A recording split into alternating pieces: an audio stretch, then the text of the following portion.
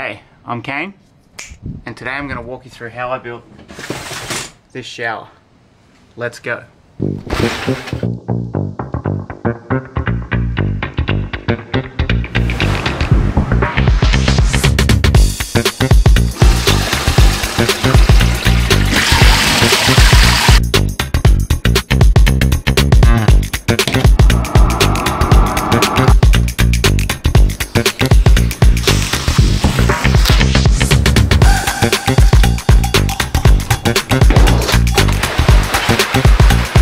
Now, I'm not going to sit here and tell you all the reasons why you might want to build a shower, but for me, I have two little girls. We're going to do a lot of winter travel. We're going down to the snow. We're doing all that. We want that comfort and that privacy, showering inside with the girls instead of outside. I mean, I'd be fine for an outdoor shower and more space inside, but we got the girls. So I was like, we've got to build an indoor shower, make them comfortable. So what do you need to consider when building and researching the shower? Number one, the location's the biggest thing. You can't move forward until you know where you're going to put the thing.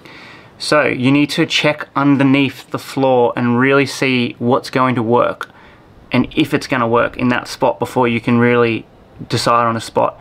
Then I would start looking into the shower tray. Are you going to customize one, like get one made, make one yourself, or buy one?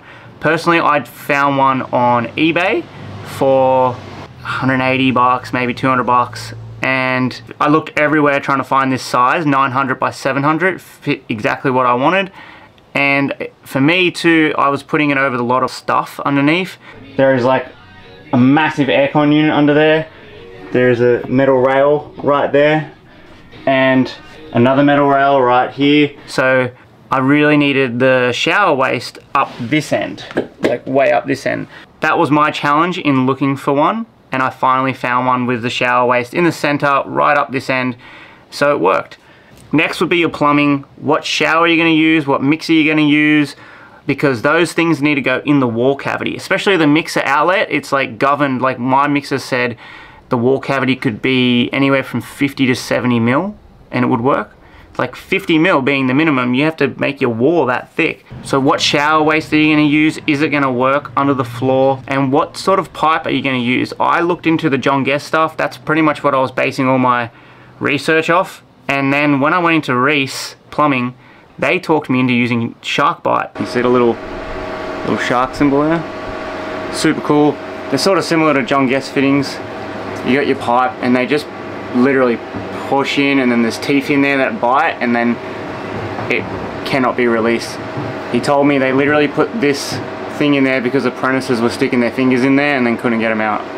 So really sturdy product, a lot better than John Guest in my opinion. I think they're a lot more robust and sturdier, and a lot more ease of use because you're just cutting and pushing in.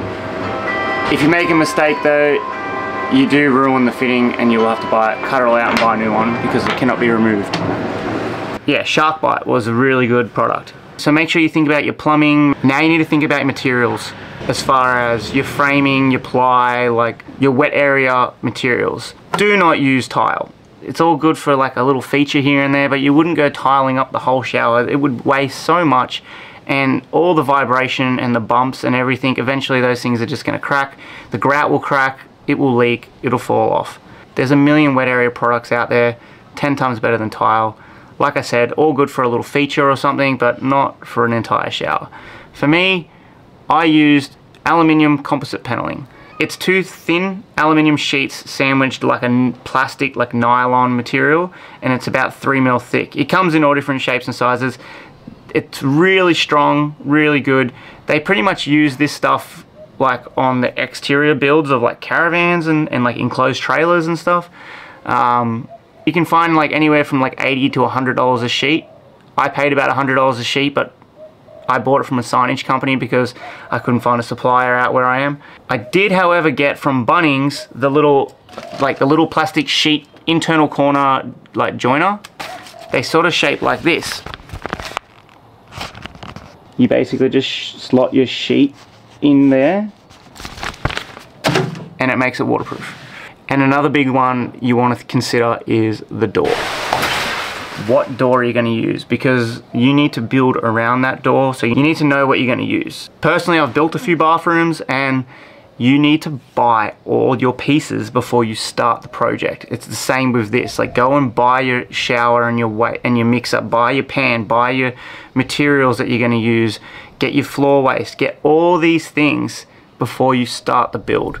That way you don't have to piece it together as you go. Like, you've made the plan, and now you just build the project.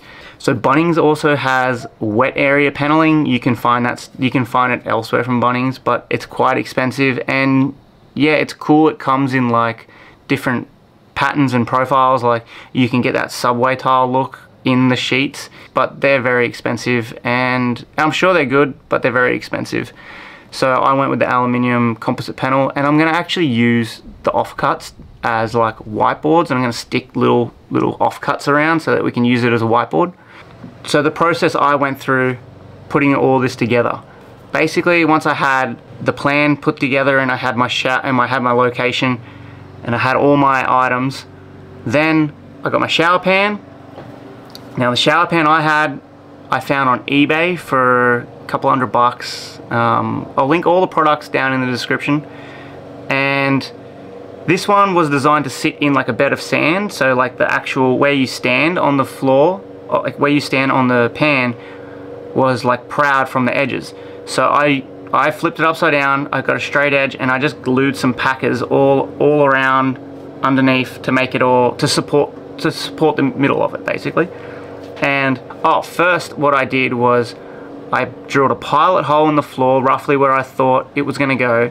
I went below, and I found that pilot hole that I drilled, and I measured off underneath, and then came back on top and marked out with masking tape everywhere that there was something underneath that I didn't want to hit. So like the chassis rails, and you know, any piping or anything that was down there that I needed to avoid, I drilled a pilot hole, I went underneath, I measured off the pilot hole, and then I came back on top, measured off the pilot hole, and marked it with masking tape all the way around. And that way I could see what was underneath on top as I positioned my pan, drilled the 90mm bloody hole for the shower waste. So now I got the hole drilled, and my shower pan is in position. I didn't actually glue the pan down or lock it in. I framed around it nice and tight, and the floor waste, when you screw that in and secure and screw that in, that helps lock the pan in, plus my framing. So now our pan's in place, and we're framing up. Being a bus with curved ceiling and curved walls and a window there, it was pretty hard to like just build a straight frame that was gonna, you know, span across all that.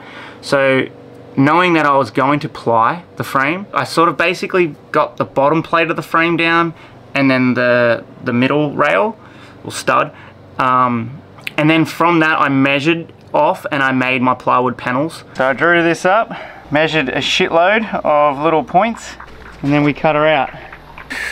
Let's go, first try.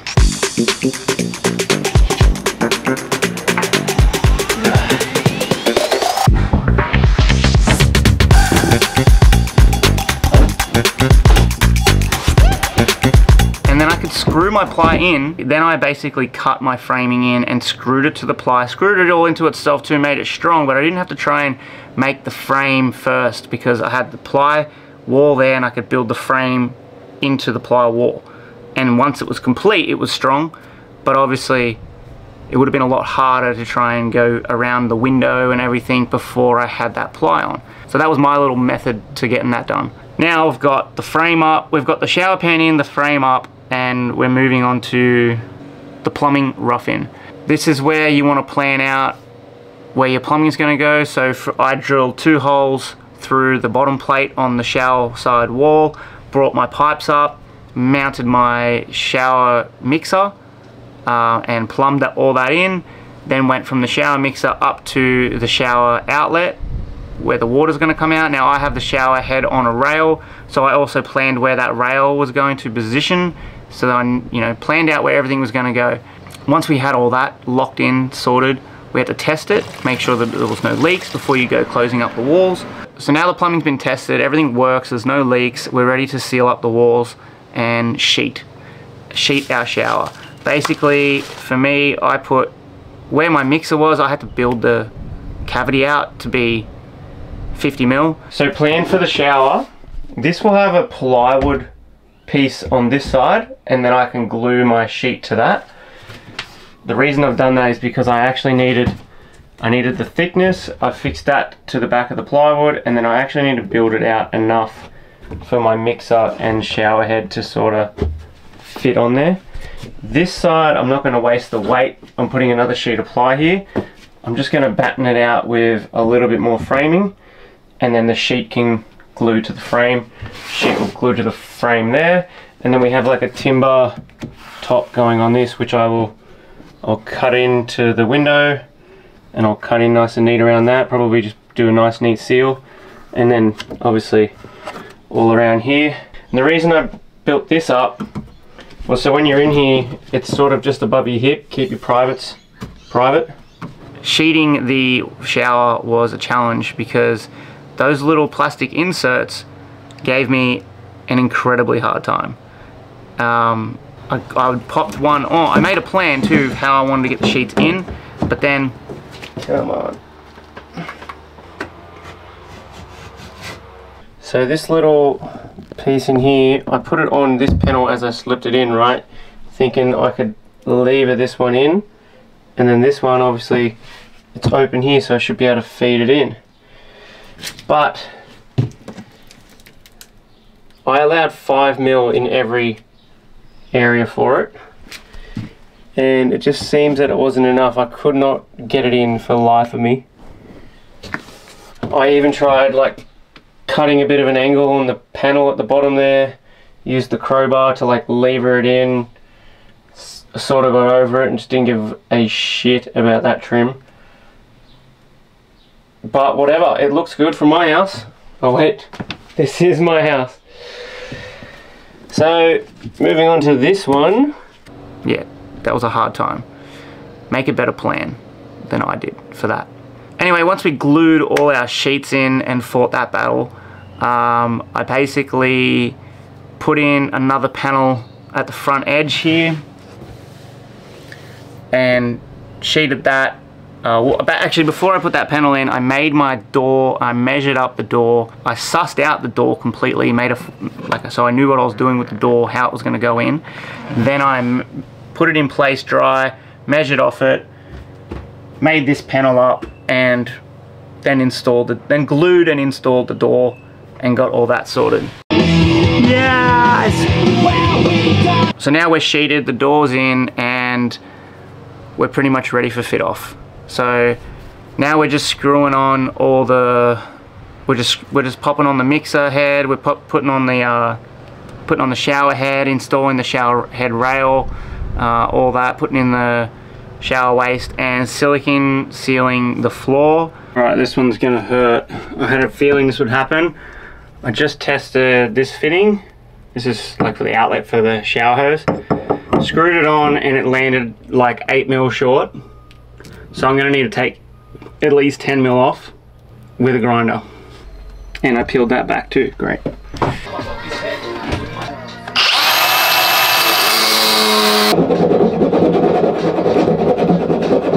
Also made this nice little windowsill. I put about a 2-degree angle on it so it falls back into the shower. I cut it in as tight as possible to the window without touching the window. It's about 1 millimeter off. And then I sealed it just with some leftover clear lacquer from when I sealed my kitchen bench.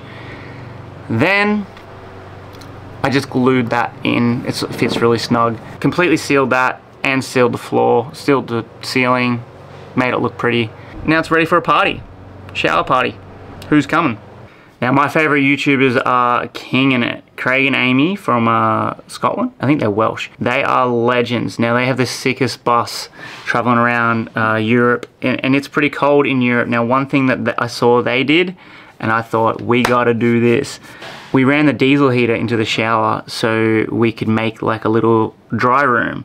I pretty much just grabbed one of these like extender pole things.